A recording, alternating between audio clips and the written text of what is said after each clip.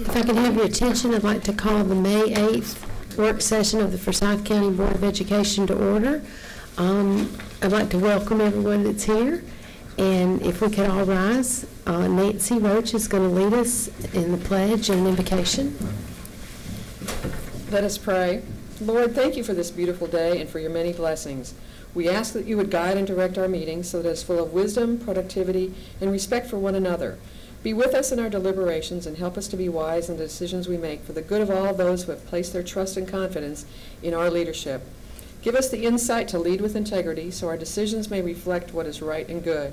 We pray that you will guide our thoughts when we are searching through the options and help us to be patient as the process is unfolding. Help us to make decisions that are good for all and guard us from blind self-interest. Thank you for your support and guidance. We pray that for all who are serving in the military, and please comfort and bless all those who may be suffering today. In respect to all faiths and religions, amen. Please salute. I pledge allegiance to the flag of the United States of America and to the republic for which it stands, one nation, under God, indivisible, with liberty and justice for all.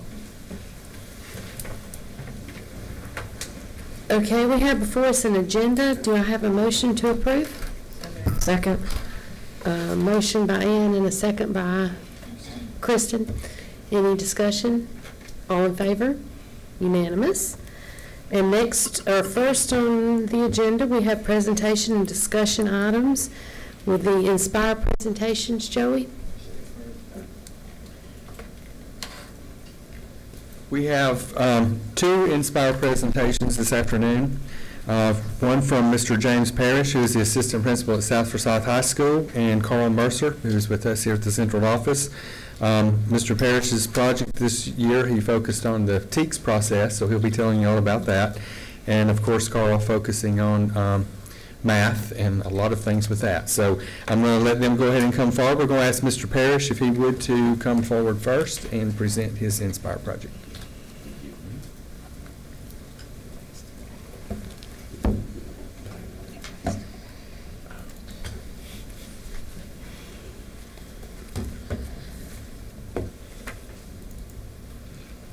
Good afternoon. My name is Jim Parrish. I'm Assistant Principal at South Forsyth High School. And my Inspire project I decided to do this year was on the TEACS process. TEACS is Teacher Keys Evaluation System, which has been mandated by the state legislature to be our evaluation system for next year, 2014-2015 school year. And it's a pretty massive process. I wanted to kind of, knowing that we were going to have this year to kind of acquaint our teachers with that, I kind of wanted to, I thought it would go well with this program to kind of formulate a pilot program to prepare us for the next, for next year for the evaluation system. And this is kind of wordy as to why I chose to do this. A little history about TEACS. TEACS was originally initiated through the Race to the Top grant, and many systems in Georgia chose to take part in that. As they did that, they looked to other states as what the teachers with the evaluation systems in other states were. So they began to kind of conceptually build this TEACS process. Last year, the House Bill 244 initiated this to be mandated as our evaluation system in the state of Georgia, and all counties were to comply by 2014-2015. So that's kind of how it came about. What we decided to do at South Forsyth was our administrators came up with kind of a timeline, and this is the timeline to kind of acquaint our teachers with the TEACS system. It's a much scaled down version of what TEACS actually is, and this is kind of what we did during pre-planning, and I'm going to show you the slides. We kind of initiated kind of an introduction as to what TEACS was. And was going to be. Some of our teachers who were new, who were coming into the school, were already acquainted with it, so they were kind of a resource that we used. And I'm going to kind of go through the process as what we went through this year. That was spring. When we talked to the teachers, these were the 3 points that we kind of emphasized: increased achievement for all students, identify areas of strengths and growth for teachers, and individualized professional growth based on specific results of our needs. So that was, as we were talking to the teachers, that's what we emphasized. This is what TEKS is. This is kind of a flow chart. TEKS, like I said, is a pretty massive program. There's a TAPS portion, which is evaluations, which is done largely by the administration.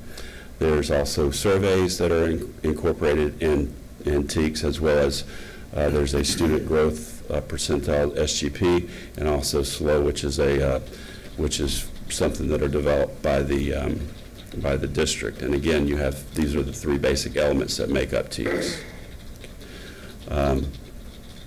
There are 5 domains and 10 standards in the TEKS process. Each one of our teachers, and I'll go through this, kind of got one of these as we spoke to our teachers, and this is a lot of information crammed on 2 pieces of paper, so this is a little overwhelming. The process itself is a little overwhelming, so as we talked to them, we tried to break it up in pieces.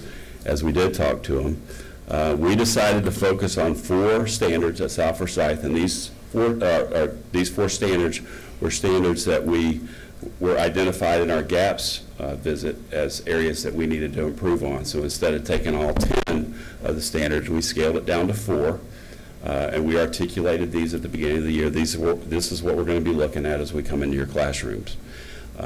We made that very clear to the teachers and to our department chairs as well. I know you're familiar with some of this information because Paige Arnett's already kind of spoken to this.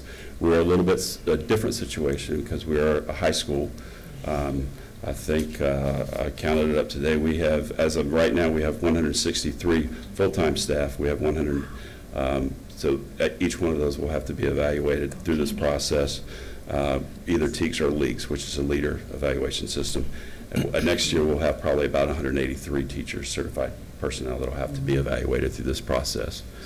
So we are a little bit different. As we spoke to our teachers, we broke that up into PAC. We had conversations with our PACs. I had social studies, ESOL, and fine arts. So we were able to break those groups together down, and kind of this is where we talked about what we were looking for. We gave them these. We talked about why TEKS, what it is, domains and standards, and the schedule for the evaluation. We had our teachers. I'm going through this fairly quickly because there's a lot of information.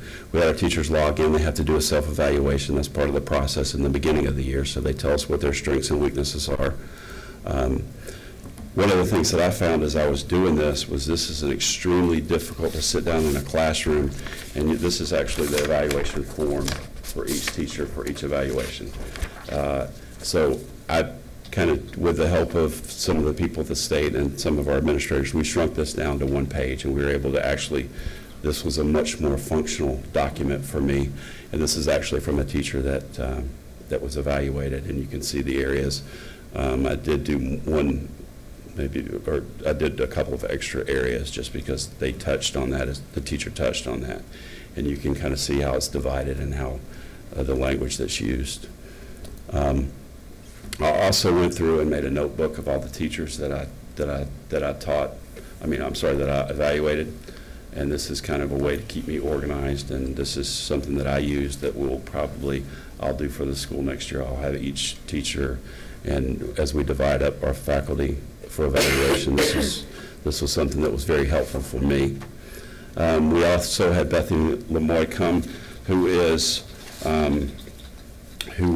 the state of Georgia, or evaluation specialist for the state of Georgia. She spoke to the administration, then she came in and spoke to the leadership team, and she is a very personable, very articulate person and able to convey this information. So we thought it would be helpful to have somebody who was actually very knowledgeable come in, speak to our leadership team, and she actually put a lot of things to rest, worries that a lot of our staff had, or the leadership team had. Her time was, I think, probably the best thing that we did this year, because she was able to come in and articulate very clearly what TEKS was, whereas we were kind of fuddling through it, trying to read these massive manuals about what TEKS was and what the expectations were. And as we go into full implementation next year, I'm going to kind of talk about what that's going to look like. Every school in the county will be going through this, and it's going to be difficult. We were having some conversations before, and I'm going to talk about some of the concerns that we had later. But it is very, very. We'll have 2 formal observations. They're 30 minutes each.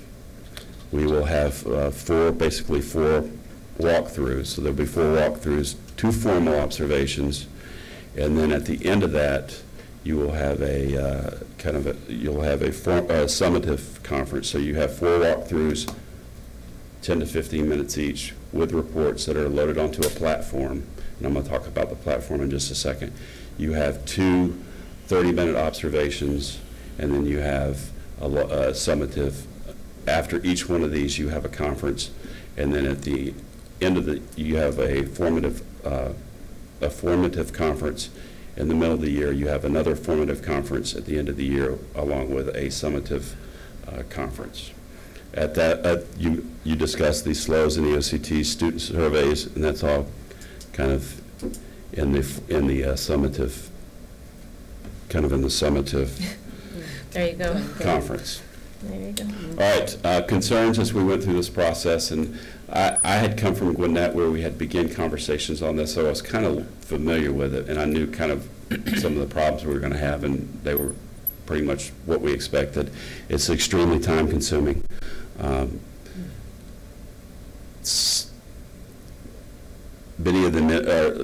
Some of the administration felt that there was a disproportionate amount of time required and energy required for our experienced teachers that we knew that were good teachers that were doing what they needed to do. We still have to go through this very lengthy process and document and document and document and meet and meet and meet. Conversations with staffs about performance levels. The language is a little bit different than what we've used. There's proficient versus needs improvement. Exemplary is something that all our teachers want to be exemplary, but the way that it's worded in the document and the instrument is that really proficient is where they're going to, most of them are going to be on most of the, so exemplary is not going to be something that, and most of our teachers are used to getting, very, glowing recommendations, so it's going to be a little bit different just because of the language. Like getting a 4 in Horizons. I'm sorry? Like getting a level 4 in Horizons, or yes, a grade. Yes, and I think what the state has decided to do is they've decided to go to a number system. I think they're in the process of scratching this wording. Then they're going to go through from a 1 to a 4. So it's not, there's not a word associated. It's more of a number scale, which is, I guess, could be a little bit more objective. We had some serious platform issues. This was probably the biggest obstacle in that we had all this information has to be uploaded to a platform, which the teachers can see after we put it on. So everything is pretty much transparent as to what we've written. We were having some serious issues getting that information onto the platform. So, and I think it's a combination of issues, but it's mostly technological stuff that we dealt with. We found that iPads tended to work a little bit better as we were in the classroom.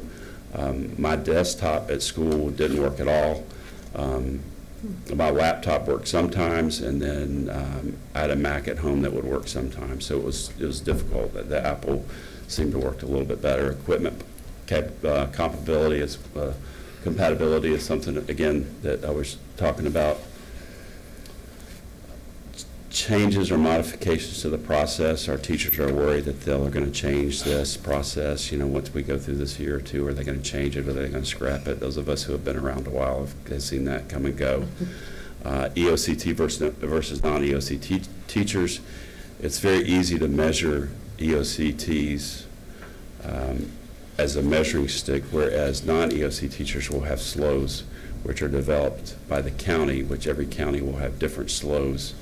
So there's not going to be necessarily consistency statewide as far as what a teacher teaches. So if a teacher teaches classes where they're all SLOs, it's going to be difficult to kind of compare those teachers from county to county throughout the state. So that's that's an issue. We also have impact on teachers of ELL and special education students. How are they going to fit into this process? Of course, those teachers have particular challenges that regular teachers may not have. Also, teachers who teach our higher achievers, you know, how are they going to be evaluated? They would seem from the outside to have an advantage. They're already teaching our motivated students, and then how is that going to work? So those were our concerns. Basically, over the last year, we have learned a lot. Like I said, our primary concern are the technological issues, as well as the time that is going to be necessary for administration, especially. Like I said, we'll probably have about 40 staff members that we're going to have to actually evaluate at South. And you're looking at considerable amounts of time when you have to have several conferences throughout the year, as well as extensive evaluations and observations. So that's kind of, I know that's a lot of information in a short period of time. I'm trying to get through all of it within my allotted 10 minutes. I don't know how I did, but I'm trying to get about through 3 binders that are about that thick in about 10 minutes. So I was sitting here figuring time-wise, because that's one thing that we were talking about before. And this is very rough, but it's almost the equivalent of, I was guessing that maybe you would spend 6 hours at a minimum per teacher if you had 183 teachers, and I think that's a very minimum amount by the time you did your 2 30-minute, then the 40 minutes of 10 minutes, plus the time that it took you administrative-wise, plus the time you have to talk to them. I think 6 is very conservative amount of time. That's 1,080, almost 1,100 hours. Yes, a year for your staff, and then you divide that by the weeks, you're talking 30 hours a week of just evaluation time. And then you divide that by each one of you. I mean, that's a day of every week. Speaking to my... There's 180 teaching days, 180 school days, and if you're doing 180 teachers, right. Yes. That's one a day, but you can't possibly do one in a whole day. No. And we were talking about the structure of our schools are going to change a little bit due to the nature of what we're going to have to do. We're probably not going to be as accessible to parents and students, really, because we do a lot of things at in high school. We deal with, you never know what's coming. Literally, you never know what's going to happen. So it is very time consuming. I did speak, I was on the phone today to some of my cohorts in Gwinnett, and the way that they've done it, and a lot of schools weren't able to do it.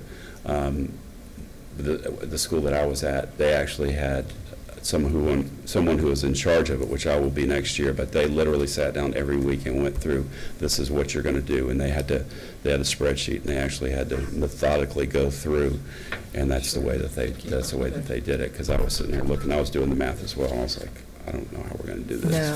No. And when you look at that survey that we just sent out, and everybody wants to keep that small town feel, that openness that we have in our school system, this is changing the whole culture of Forsyth County schools, and that's something that we need to look at as a board, staff-wise and everything. It's just scary. I think that it's a massive initiative, and it's something that it's going to change the way that we operate. I have no doubt. Now, these platform issues, is that an issue at the state level, or is it with our equipment, or a combination of both? The only thing that I know for sure, the state says we shouldn't be having any issues. Okay. I know Gwinnett County had issues their first year that they piloted it, and through their work with the state, they were able to get a lot of their issues taken care of. And I don't think last year they had that many issues. Okay. I think as we roll into next year full implementation with all the schools, we're going to see some issues, and that's something that we'll have to work with the state about, I'm sure. Again, that's something that, we probably need to look at our technology in the schools, and does it talk, how well does it communicate with the state with what they have in place on as the platform. It's not real easy to use either, I'll tell you that. That's, again, going to just increase the time that you're going to have to spend. Well, I have one question for you. I know in listening to other presentation and talking to teachers or schools that have gone through pilot programs, Yes, ma'am. that teachers can be apprehensive about this coming, but the teachers who have gone through pilot programs end up embracing it and are excited about it because they Yes. actually are happy to get the feedback. Yes. How how is this going over at South? How are I you think the teachers are addressing well, that? and because what the word has been from people who have come out of who have come into the system from Fulton and Cobb and Gwinnett, is it's the good teachers have really nothing to worry about. It's nothing to really, they're not going to have to go out of their way to do anything other than what they're doing now. It's the administration that really is going to require that have really are going to carry the burden of this. Good teachers are going to be fine. There's not going to be any issues with as far as what the teachers do in the classroom. And at South, we've got I'm not worried about the teachers. The teachers, Okay. But they're okay with it, as you say. yeah. You know, I think the teachers are okay about it. I think there was a little, when we began to talk about it, just the sheer amount, if you look at it, but once the word gets out that they just do what they need to do and the rest of it takes care of itself, yeah. Okay. Anything else? How much time do we spend now? Like, how much more time? Is it twice as much, or How much more time will it? be than what you spend doing evaluations now?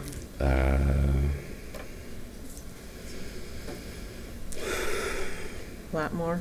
I'd say double to three times. Double, that's what I was wondering. Double if to it three was- times Or what more. we're doing Double now. to three, Yeah. wow. That's not good. But, you know, we're lucky that we have good teachers and we have good students, and 99.9% of the time, things are going all right. We can walk by and look in and say, this, you know, everything's good here, and we can, you know, and our department chairs are good, and they, you know, they help us out a lot because they're the content experts, and they know their teachers well. If there's an issue, they can come tell me. I do social studies, so I have a relatively large department. They can come and say, we have an issue with this teacher. This is the problem. I can go take care of it. This is a little bit different than doing that type of thing. All righty. Anybody else? Thank you very much. Thanks. Thank you. Very Thanks. interesting. Glad it's his job and not mine. Mr. Mercer? Good afternoon. I know it's quite a surprise that I'm doing something with math and data. First of all, I'd like to thank Ms. Cohen and Mr. Perkle for their leadership and guidance. I really enjoyed our conversations going through this project. One of the driving factors, and if you'll remember when I presented some data back in summer of last year, we talked about coordinate algebra, and it was a hot topic.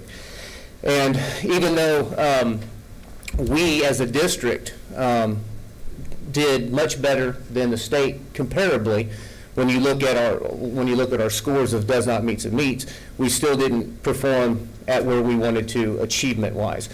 So you can see that compared to the state of Georgia, our meets 52 versus the state of Georgia 32, and our exceeds more than double 13 versus 5. So looking at this, we wanted to be able to come up with a way for our schools to improve. So one of the driving factors of my decision-making for results team was to take on coordinate algebra to see what we could do to improve achievement in our district. So the project plan, district-wide collaboration, that was really the key. The key here was collaborating district-wide, looking at teachers that performed well and schools that performed well and tapping those teachers and being able to replicate that across the system. What are they doing that works? And let's replicate that and let's continue that in other areas. So we created a data team focused on improving student achievement in coordinate algebra. So throughout the year, the team analyzed data, discussed appropriate instructional strategies, and monitored the progress, which I'll outline here in a few minutes. The project was monitored by comparing pre and post interim data during the year. So we did come into play with that with our interim, which is our county-wide assessment that we do. The project will be evaluated by comparing its achievement on the 2013 and 14 administrations of the coordinate algebra EOCT. We don't give that EOCT until Monday and Tuesday of next week, so once we get that data, I'll be eagerly waiting to grab that data and to compare it to see how we did with last year. These are the members of the DMR team, which DMR is decision making for results, and it's a district-wide data team that focuses on district-wide achievement. You can see that I had a number of teachers, and so I tried to get one coordinated algebra teacher from each of our schools, and then I also had some district, some leadership level from each of the different levels, high school. I also tried to have some people involved that also had elementary and middle school experience as well. And then I also used some of our district level leadership and content specialist, Erin Zitka, that helped a lot. And she helped a lot with connecting the data to the instructional strategies. The standards in personal growth, Inspire standards that were addressed, Common Core, the performance standards, standard-based instruction, of course, assessment and data analysis. And then personally, just looking and interpreting data, it's an area that I try to continually grow every day. Aligning effective teaching strategies, that's one of the areas that I feel like in our district we really need to improve, because that's where it's going to help us with our achievement if we tie those specific instructional strategies to specific deficiencies. Instructional knowledge, and then also just building relationships with with the district and the teachers and schools. The plan was aligned to our system direction with our continuous improvement, with our strategic plan, and also with our annual school improvement. You can see that the DMR process is ingrained in all of those pieces.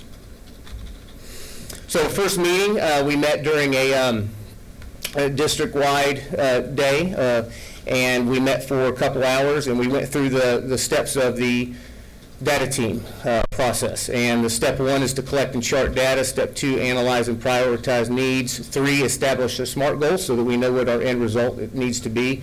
And then also to look at instructional strategies. I'll outline these steps. So step 1, conduct that treasure hunt. We want to look at what are our areas of strength and what are our areas of weakness. Considerations, we want to look at measures of data, triangulation, we want to disaggregate the data, and then we want to reflect on what worked. So we looked at district coordinate algebra EOCT results. We also looked at the released EOCT items and commentary that the state provided. We also looked at the coordinate algebra study guide. We looked at the state coordinate algebra analysis. They provided an in-depth analysis on how the students did, and then also tied that back to the released items in the coordinate algebra study guide. That was statewide, but a lot of times you're going to see trends statewide. Those are the same trends that you're going to see in your county. We also looked at the classroom data from last year, and that was bringing in those teachers and looking at, they have them personally reflect on their teaching and achievement and the achievement of their school. Next step, we analyzed the data to prioritize what our needs are. So we looked at strengths, what our needs or weaknesses. Important piece is looking at your strengths, because a lot of times your strengths are going to tell you what you have to do to improve your weaknesses. So when we looked at the data, we looked at the coordinate algebra, and I presented data for them. I broke it down into the 3 strands, the 3 major strands: algebra, geometry, and statistics and probability. And you'll see that for the most part, we saw across the district that we needed, that one of our lowest performing areas on the coordinate algebra was the algebra piece of it. But you'll also see that there were some middle schools that one of their lowest areas was statistics and probability. So important piece of bringing all of those people in is so that our middle schools can work together and our high schools can work together, and then they can also collaborate across levels. So I was going to ask, our middle schools, our 8th graders actually scored pretty well. They did very well. In fact, we had less than, I think almost 99% met. I'd have to go back and look at that for sure, but 99% met. That's amazing. Met and exceeded. So, in other words, that's another important piece of bringing everybody in to analyze what they're doing at that level so we can incorporate that into all the other levels. One of the 2 prioritized needs that we developed were understanding and interpreting word problems, and then also working on exponential functions. And this was something that tied back to what the state analysis stated, and we did see a deficiency or an area of need as well. We wanted to also establish our SMART goals, which is step 3. specific, measurable, achievable, relevant, and timely. So after looking at all the data and gathering that data, we came up with 2 goals. We wanted to have a goal for not only for meeting, but also moving from meeting to exceeding. And so you can see that for meeting, we wanted to move from 65% to 71% meeting exceeding, and then also for our exceeding move from 13 to 19%. We wanted to quantify our expectations in the end. Step 4 was to select specific strategies. So during that meeting, we also, when they were grouped and they looked at what our specific deficiencies were, they looked at in those areas and they selected specific instructional strategies that they were using that were research-based that would help us improve our achievement in those areas of need. The selected instructional strategies that the group decided on were to emphasize and encourage academic vocabulary, modeling, real-world application, and then incorporate alternate representations when working with exponential functions. Since that was a key piece that we needed to improve on, they wanted to also include that key piece. Those other pieces really are interwoven with everything that we do in mathematics. Skipped over step 5 because that's results indicators. We did not focus on that piece as much, but we did want to focus on the monitor and evaluate results. So throughout the year, we had 4 other meetings: October 30th, December 4th, March 13th, and August 2014 is the meeting that we're going to have in the future to kind of look at how these results came together and to compare them. Meeting number 2, October 30th, we reviewed the pre-interim results focused on mastery of standards. We want to look at what our current, they get that baseline, so we could look at our improvement over time. We also reviewed the implementation of the instructional strategies that we had discussed at our initial meeting. This is an outline of what our pre-interim results look like. Highlighted at the bottom are 3 areas that we wanted to work on, and you can see with the pre-interim results that they are near the bottom, one of the lowest achieving areas, with emphasis on the standard that's highlighted on the left-hand side as well. That was specifically exponential functions and improving in that area. Meeting 3, we really got together and just shared what our best practices were. We looked at how the instructional strategies were going. What did we see? Did we need to make any improvements? You have to continually improve what you're doing, and so we looked at ways that we could do that, and really it was a great discussion between all the teachers about how everything is being implemented in their school.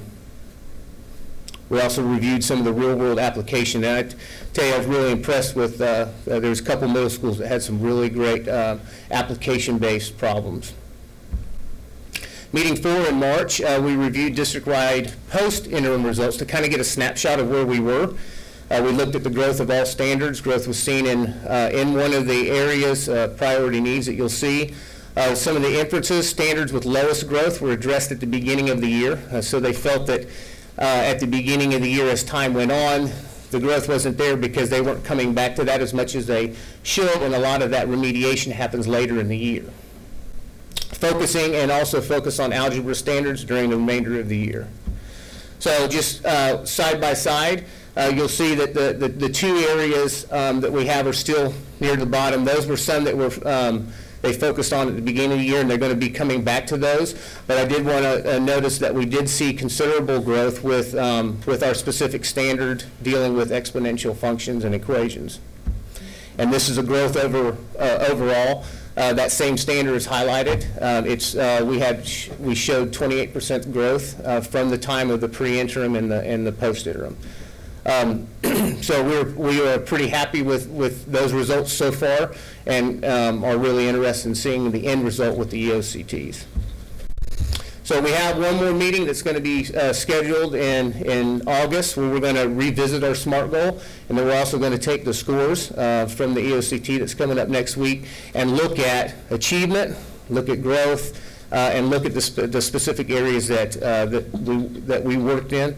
My vision would be that this is not something we just do when we need to, when we see that we have a low performing area, but maybe this can be how our professional development and how our work and collaboration as a district looks like in the future. We come together and we specifically go through the steps of the data team and the DMR process, and we look at those deficient areas and we look at those areas of strength, and we build from there. Again, you know, one of the most important pieces of this was district-wide collaboration. I wanted to have an opportunity to get the key people from the buildings in the same room and talk about what instruction looks like and what do we need to do to improve that instruction in order to move forward as a district. It's going to be so key because at the other legislative meeting that we went to, it was in Mike's Dome report, that there's so much criticism of the integrated algebra, and we're dealing with it and going forward. And I'm so afraid if we spend all this time in doing the right thing and then they throw it out as saying, well, because others can't achieve, that doesn't solve anything. Instead of tackling the problem and making it work, they're just going to back off of it. And I'm just impressed with what y'all are doing and looking forward to seeing the scores. I bet that'd be great. Sure. Yeah. Is there a process in place then when these teachers go back to their own base school then to incorporate all this? I mean, is that a formal process? Yeah, the idea was that the teachers involved were the data team leaders at their school for coordinate algebra. Now, in every case, that wasn't the case, but in every case, those teachers were on the coordinate algebra data team. Especially at middle schools where you really only have one coordinate algebra, one teacher that teaches that coordinate algebra. But the idea was they were going to take the discussions and what we looked at and what we came up with in the instructional strategies and take that back to their building to implement and to share results, to share areas of need, and really the whole process. So that formal piece was looking at that data team process back at the school and incorporating district-wide information along with school-wide, because even though we came up with district-wide goals that we just went over, I encouraged them to look at their own data and come up with their own SMART goal for them, because this goal is good for the district as a whole, but each school also needs to show that improvement and have that accountability piece.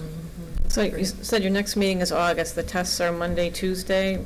Did I miss? When do you think the results will be in? Well, the results we'll probably get unofficial results early June. Probably late May, early June. But to be able to get that together and to get the teachers in, end of the year's hectic. But I figured that given the summer and be able to look at that data and bring them in, and then we can share that with everybody. Kristin, your comment about the middle school grades doing so well, those kids are going to be in high school, so there's bound to be an increase in the test scores with that.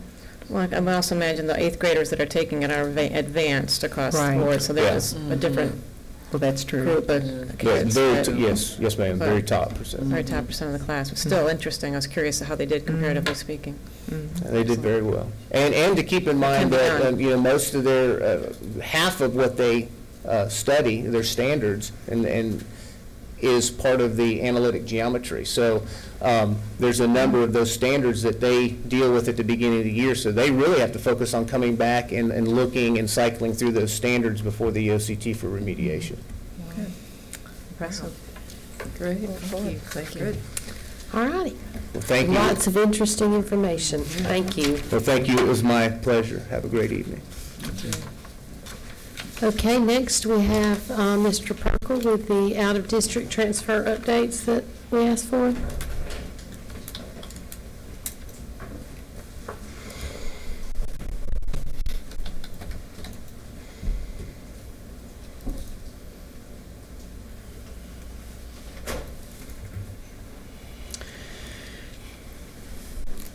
Okay, you had asked for just a summary of the out-of-district totals.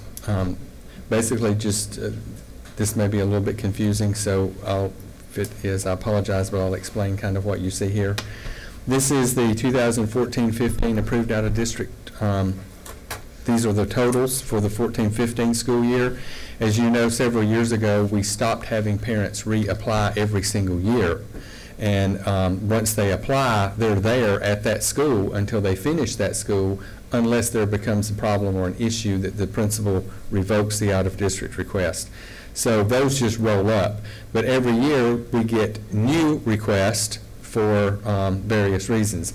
So if you'll see on this sheet where it says 14, 15 out of district, those numbers are the total for the schools of the new out of district requests that we received this year. And you can see in general the reasons.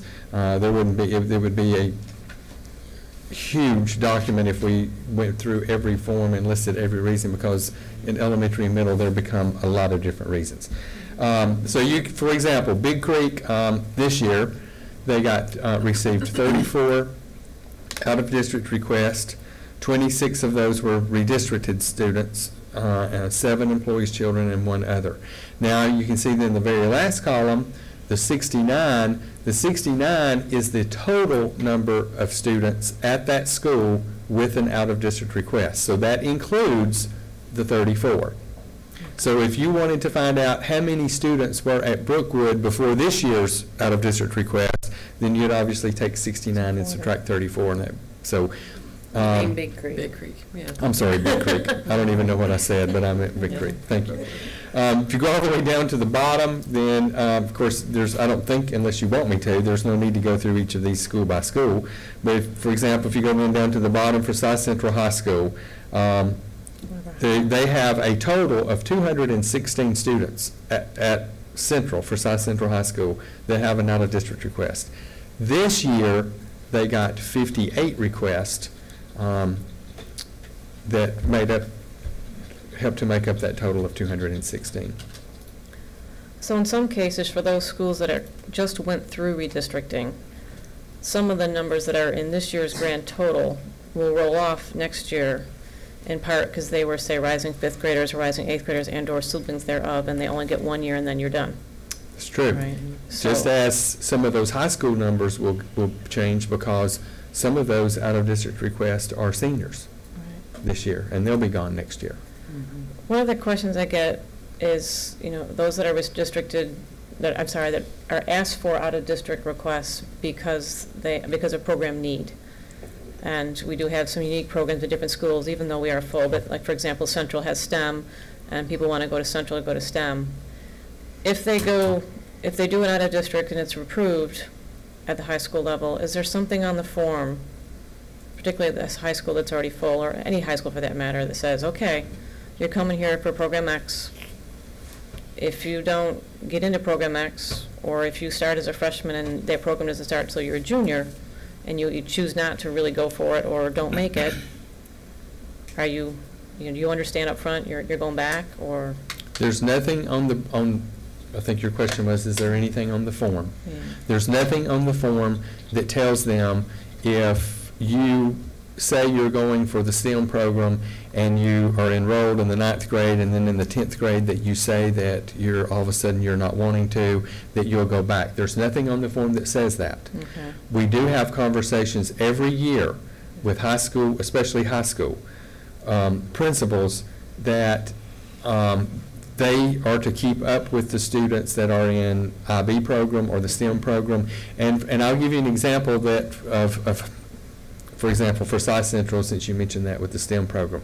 They have every year since STEM, and that happened this year, they may have had, and I'm making the number up, they may have had 100 students to do an out-of-district for the STEM program, and then because they have to have the form turned in before they actually go through all the information to see if they qualify for the program. Mm-hmm. So what happens is Kim Head then emails me, and she's already emailed me on all the ones that this has happened to, and we email the parents to say, this student, we approved the out-of-district, but they didn't make it into the program. Okay. So they're going back to their base school.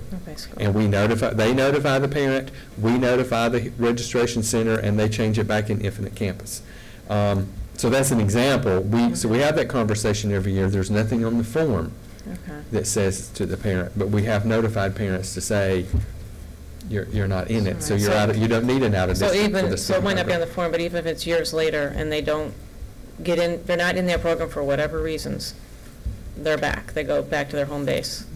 We tell the principals to monitor that and to let us know. Could I stand here and say to you that Yeah. every student that Right. doesn't go into that, or decide in their junior year that they're not going to be in that program, that principal has sent them back. I can't honestly tell you that that's happened in every situation. Okay. We encourage them to look at Encourage that, that. keep up with it, keep track of it, and I know from the STEM program that they do that because of what I just explained to you. Okay. Well, thank you for doing these numbers. I appreciate asking, and I know you answered a lot of my questions over the last few weeks, and I particularly found the data on those schools that got redistricted. Okay, I'll switch to that then. Yeah, that one's interesting because, we go through the process, and Mr. Amerson does a lot of work anticipating how many kids could move from school A to B, and it's really interesting you never know, because I heard different people say, well, our whole subdivision, all of our 8th graders are going to go or not together, and they're all trying to figure it out. Right. So it's interesting to see after the fact how many really decide to make that cut and not. Well, So- and it's also interesting that you would probably be surprised that, because this happens frequently, especially with the rising 5th graders or the rising 8th graders, and I actually have had 2 more just this week, and that is the parents will send an email to have said, one was at Big Creek who said, we did an out-of-district and it was approved for us to stay as a rising 5th grader, but we now have decided that we want our 5th grader to go on to Brookwood.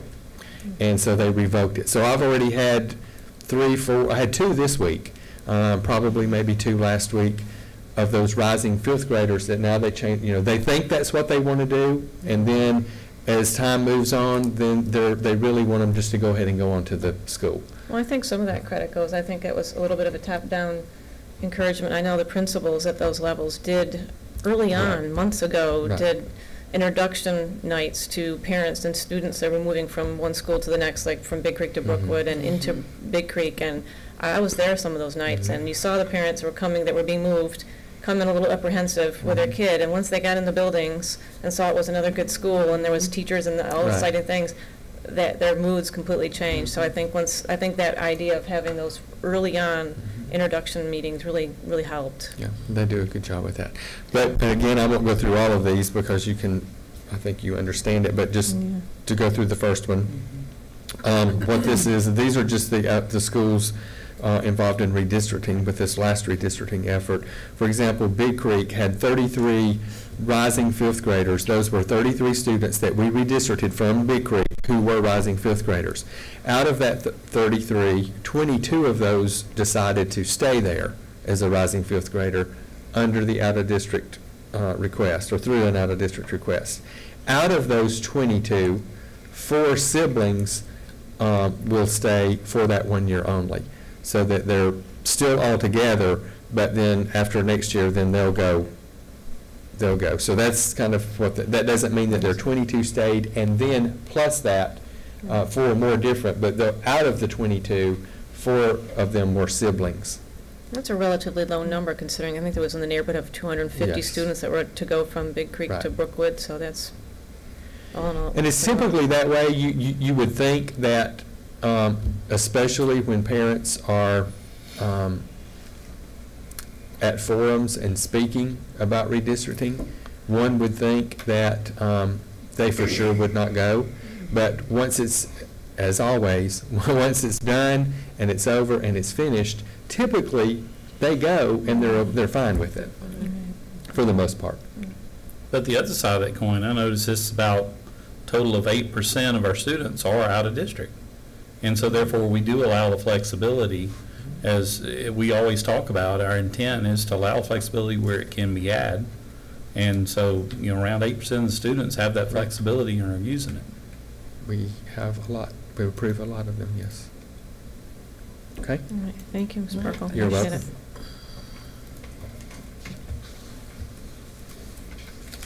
Thank you. Okay, next we have Dan Jones with the preliminary budget discussion.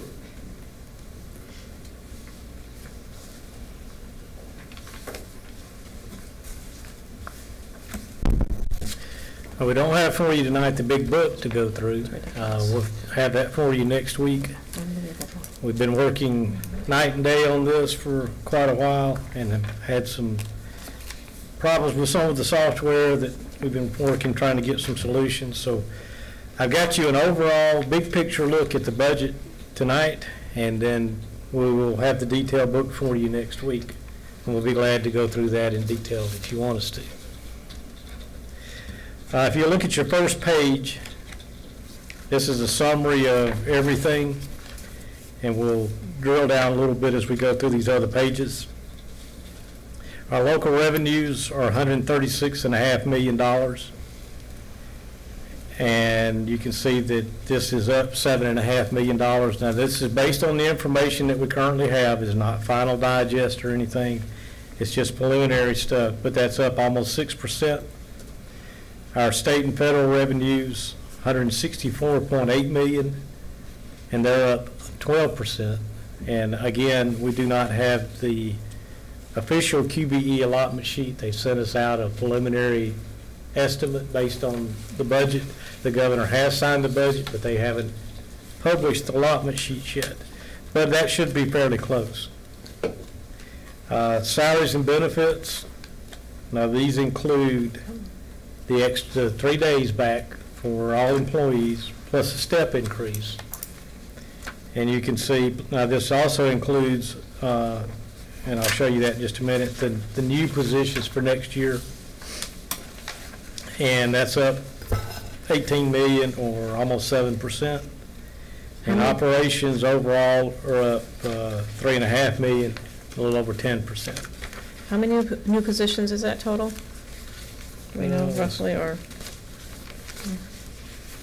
If you look on about the fifth page back, Okay. there's a breakdown of all this. 111 school-based positions and 10 social worker, drivers, mechanics, that type of stuff. And the cost is calculated there. You can see that. Okay, that's the summary. We'll get into the next page is revenue. And again, this is based on our current millage rate of 16.3 mils. Below the summaries, you can see that our projected digest will generate $7.5 million new dollars, and that is about a 6% increase in the digest. And our QBE formula earnings, the amount that we've got here, include the midterm adjustment. We're bumping that up this year because of the growth. The QBE, the austerity adjustment actually went down. So we're gaining almost $6 million from the decrease in austerity. Our growth amount is $5.6 million. And now this is based on the allotment information that they have sent us so far. And we are including $6 million from midterm, so that's $17.5 million new state dollars. And our state revenue's gone up about 12%. So our overall revenue is $301,343,000, based on the information we have now. And then the next page just shows you a comparison of the digest for the last several years with the preliminary information that I do have. And one thing to point out, if you look at the net M&O digest, we are still not where we were back in 2008 or before. Nearly 20% less than those years. Yes. Well, it has increased, which is a good thing. It's up about 6%. We're still not back where we were 5 or 6, 7 years ago.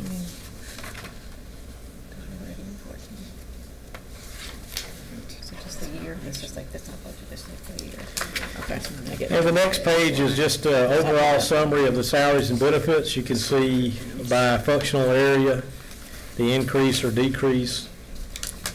And again, we're up about $18.8 million in salaries and benefits. Now, included in that is there was an increase in teacher retirement amount.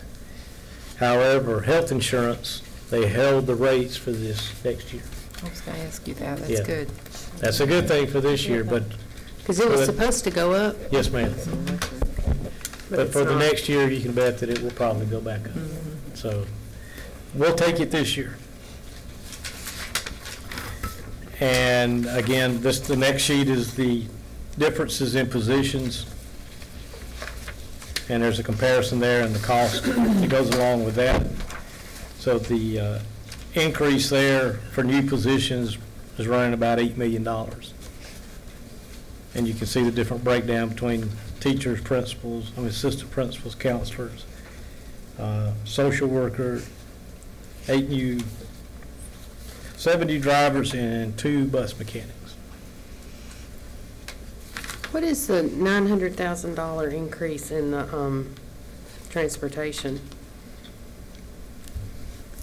I'm on this page still. Am I not seeing that right? Yeah. Yes, there is $926,000 increase. We'll have to get you the detail on that. Okay. And this is what we'll have next week, is all the detail that backs these up. But looking at this, 200,000 of it's personnel cost. well, this is just, this is salaries and benefits. Salaries and benefits Well, for if the we're to get- $926,000. Well, and I would imagine if the bond passes and we get the new buses with increased enrollment, some of that could just be Right, bus that's drivers? going to be the reason for the increase in mechanics and the drivers. More buses. Yeah, it said on this, it's 7 new bus drivers. Well, but those buses are to replace old buses. I mean, there'll be And I some think they're new. both. I think they said that we have aging and just the increased enrollment required more. I think pretty sure Yeah, it's it says 90. 7 new bus drivers on here. That's both. Well, but 7 new bus drivers won't make $900,000. I mean, I'm just saying that's a Yeah. lot if we're going to get those new buses. I just wondered This what is it was just for. 200,000 of the 950. Yeah, I was Good talking question. about the total. Yeah. We're giving days back to bus drivers Right. and also a step increase, so that For all of will them. equate. See, for all of them. Right. Okay. We're just not accustomed to that. It's been so long. I know, we may have to refresh people's memory on what that means, the step increase. It's been so long. So, Mr. Jones, every year we do this where we're waiting to get, each month or each week, we're waiting to get the final digest numbers and the final, and we think, is this it, is this it? And can you refresh my memory roughly when we really, really, really think that this is it, and even though it changes one more week? Well, I hope when we do final budget adoption in June, that we'll have the final digest by then. Sometimes it's the day of our board meeting. There have been times when they bring it to me right before the meeting. Okay. But usually we have, the last several years, we have had it before we do final adoption. Okay. So we'll, So the plan is we'll get the book next week with everything, and Yes, ma'am. we will vote on a preliminary budget. right, And then if there's anything that questions or changes, but we won't vote on the final budget until our regular meeting in June. that's scheduled right now. That's good. If we don't have the digest and we want to wait for that, there may be last part of June, we might have to have a call meeting briefly to finalize budget. Okay. But let's hope we don't. It just seems like it's coming up fast. Yes, it Everything's does. coming fast this year. It's been so busy. It's been so much fun. The last page I've got for you tonight, these are operational costs. This is everything other than salaries and benefits. And you can see that we're up a total of $3.5 million. And if you look down, there's some little detail here. We're going to replace some classroom computers. So we're entering into a new lease. It's about $2 million. We're adding modular classrooms because of the growth. So we'll have to have furniture and replacement for some of the furniture because of the growth. There's an increase in textbooks. So out of the $3.5 million, $2.8 million is made up in instructional cost. $50,000 is for the SLO printing that's going to be required. And then we are adding a number of new modular classrooms, and the rent on those is $465,000. So out of the $3.5 million in change in increases, there's $3.3 million of it right there. So that's the majority of the increase in the operational cost. The modular classrooms, Bill, are they all going to be for new ones that we need, or are some of them going to replace some of the old ones that we have? Just for new ones that we need, 53. 53. So we're adding 53, but we're not replacing any of the ones that we have? Right. Okay. And the only question I have is around the Affordable Care Act. We had a presentation last year about our part-time folks and having to run queries against those to see how much they're working to decide if we have to offer them benefits. I don't know if this is for you or for Candy, if we've got that result back yet, where are we at? Is that going to be an impact to us, do we think? Yeah. Speak to that, Candy. Yes, we have less than 2 people that would have qualified. We Okay. Safe harbor initially of 5% of all employees, Mm-hmm. and now it's gone up to 30%, so we did not plan to change our business rules on utilization, particularly of substitutes at Okay. this time, and right now we think it will have no fiscal impact. The part we don't know is about the affordability piece of the 9.5% of family income, but nobody can plan for that. Okay, So I think we're okay from a budget perspective. that sounds good. Okay. That's what I have for you tonight on budget. Like I said, we'll give you the detail next week. We'll get you the book. This got a lot more than we have here. No. But this, we wanted to give you a quick overall summary of the big picture as to where we stand. And any questions? A little more encouraging than other years. Yes. Yes, much more. Good job. Okay, thank you. All righty, thank you.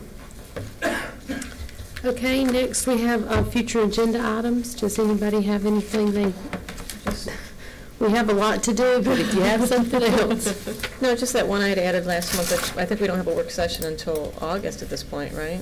After. Right. Refresh my memory. I was on Yeah, want to talk about rezoning, school, I don't know what I called it at the time, but school attendance zones. We do have it on. Yeah. Oh, Yeah. June. But do we have one in June? We have a work session in Yes. June? We have a regular meeting, put it on the Regular meeting. meeting. We don't have a work session. We don't have a work session again. Because people are going to GSBA, so we usually Why don't. don't we tentatively put there and see if I've got some more work to do to get ready for that. So if I don't think I can make it by June, I'll let you know, and I'll try, but if I got some more background work to do. Well, it's a big agenda, so we Yeah, can so it always, we could always Might move have it. to delay it if I'm not ready.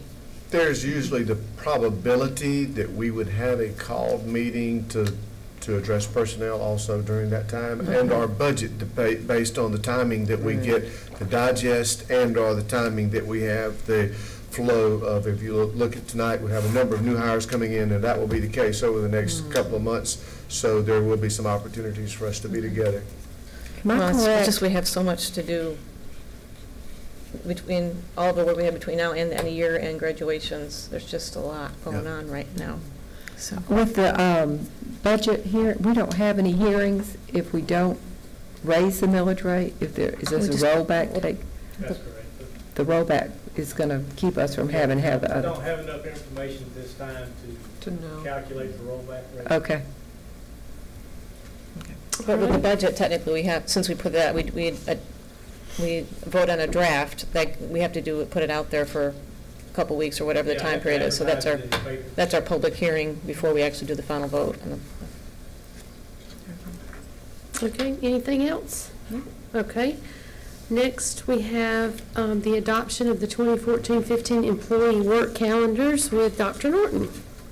I'll make this fairly simple, but thank you so much for entertaining the addition of 3 additional days for all of our personnel next year. We also, of course, have added 3 days to the student calendar. Basically, what we are presenting to you to adopt calendars for next year for those 3 additional days, as we hope to hand out contracts to our teachers tomorrow with those days represented. So, it is recommended that the Forsyth County Board of Education approve the 2014-15 employee work calendars as presented for the various classes of employees in your information. So moved. Second. Any discussion? That's a good one. All in favor? Thank you Unanimous. very much on behalf of all of our personnel. Okay, next we have executive session for personnel. Do I have a motion to go into executive session? A motion by Ann, a second by Nancy. All in favor? Unanimous?